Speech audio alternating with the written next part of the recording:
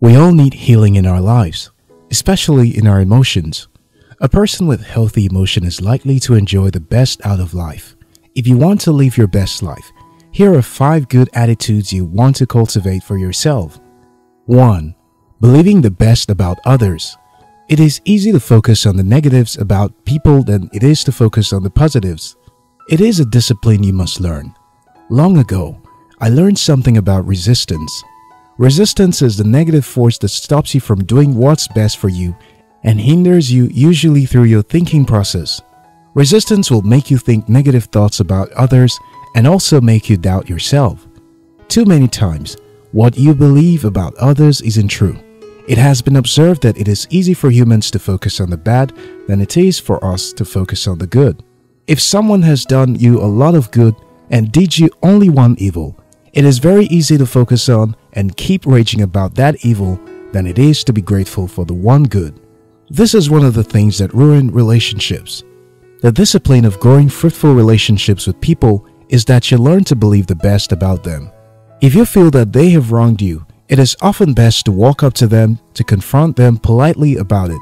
Too often, you find that you were wrong about the perspective you held about the issue, and your relationship with the person is healed.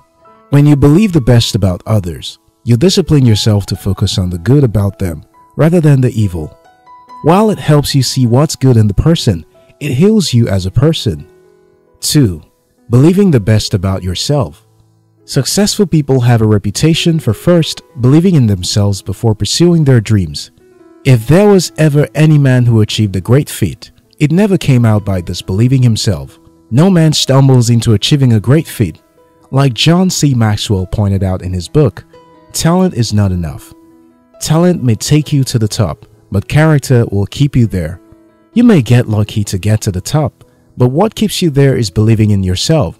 This is why we observe that when most successful people fail financially, they bounce back. Research has proven that when people with poor money mindset win the lottery, it only takes a year or two before they return to being poor. The reason is simple. Successful people believe in themselves. They believe the best about themselves. They know that they may not have all they need to achieve the goals they want to, but they can take advantage of what they have and who they are now to become who they want to be. This is the first step to ever achieving your life's dream.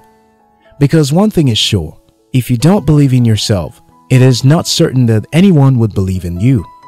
3. Believing the best about your future. Will your future be great?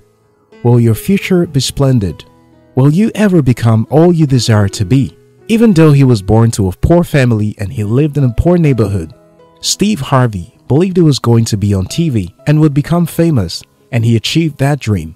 Even though her grandmother, great-grandmother, and lineage were noted to be housemates, Oprah Winfrey determined she would never become a housemaid but a TV star, and she actualized that dream.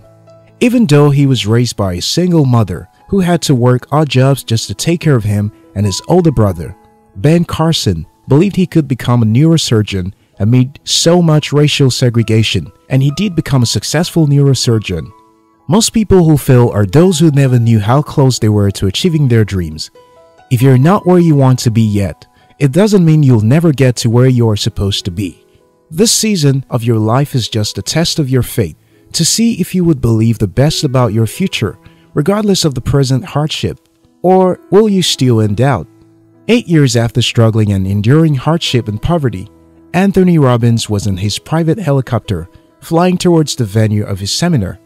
He shed tears of joy as his chopper flew over the place where 8 years ago he had worked an odd job. You never know what your future holds, but what it becomes is based on what you believe about it now, and what you believe about your future will determine how you will act. Your action now, therefore, is what produces that kind of result you imagined. Think about this. 4. Taking no account of wrongs done to you. It is easy to swell up and nearly want to burst because you are angry at what someone did to you.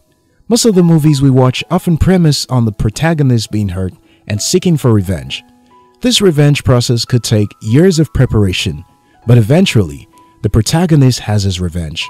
Then the film ends. The part we miss is what happens after the revenge is obtained. Years of steaming and brewing in anger, preparing for revenge, would mean years spent penting up. Scientists confirm that when you are angry or abhor some negative emotional feeling, your brain produces an enzyme. This enzyme causes your brain to shrink.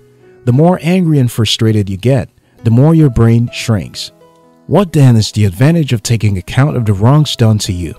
As someone hurts you, you further hurt yourself by brooding on the hurt until it turns to resentment and anger. This way, you hurt yourself and health even further. I know it's often difficult to do, but for your own sanity, it is best to let go of wrongs, especially the ones that cannot be reversed or require you to take legal action.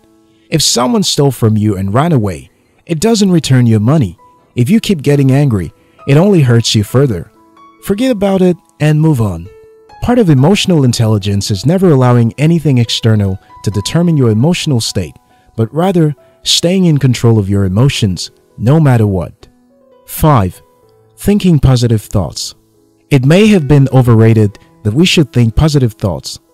Norman Vincent Peale wrote one of the most powerful books on the idea, The Power of Positive Thinking. Yet, it has been observed that those who think positive thoughts experience positive lives. A research was conducted on a number of older men who were happy with their lives and men who were not. Years later, the researcher turned to these two groups of men. The ones who were always happy lived longer. The ones who were never happy died early. When your life isn't where you want it to be yet, you hurt it further with negative thoughts. Thinking positive thoughts may simply mean having a positive outlook about everything. You lost your job.